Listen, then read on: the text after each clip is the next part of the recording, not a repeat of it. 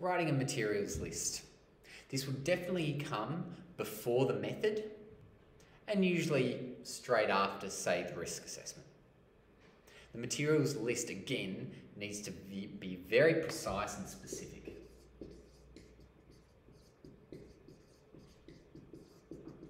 It needs to indicate all equipment, their exact name.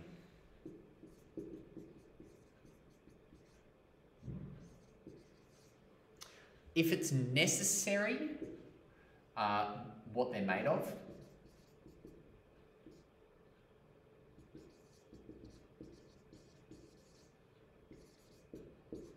If it's necessary to know that. So for example, if you're using a glass beaker or a plastic beaker, those two things, even though they do the same job, you need to use a glass beaker in certain circumstances versus a plastic beaker. You might need to have a measuring device that is let's say, a thermometer. It might just be a thermometer that is goes above 150 degrees, which is called a thermocouple. So we need to know somehow what that thing is actually made of, possibly. So just indicate that. When we say the exact name, you might need to ask. It might be written on the label. You might need to go and search for it to explain exactly what the scientific name of that is. You also definitely need to say how many items of each. So it might be 20 glass beakers, 5 test tubes, how many of each, and also how big.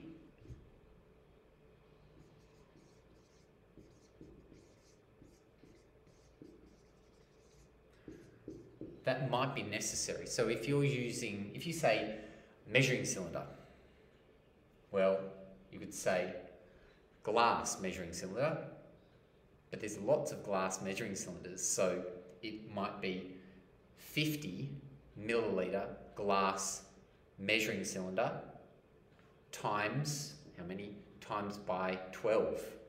So a 50 mil glass measuring cylinder and 12 of them, then that gives that very precise, specific item that you're using. So that if I wanted to just go and treat this like a shopping list and go out and buy exactly everything because that's what I want for to repeat your experiment, I can go out and find that precisely.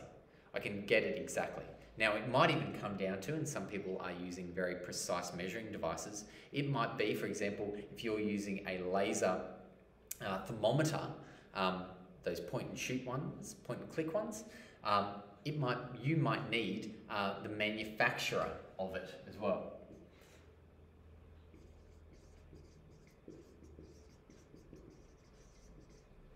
Because the manufacturer, there might be a lot out there, but yours is a very specific one that you've bought and you know where it's from, or it's got a label or a name on it of that company.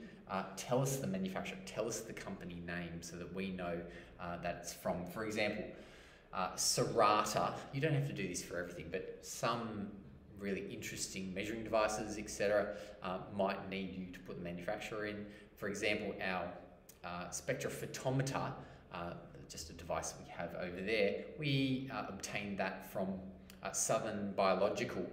So it is the Southern Biological spectrophotometer, and we'll give it the certain specific type of spectrophotometer that we have, which is a UV and visible light spectrophotometer going from 300 nanometers to 900 nanometers. So can you see how we have to sometimes indicate the manufacturer as well?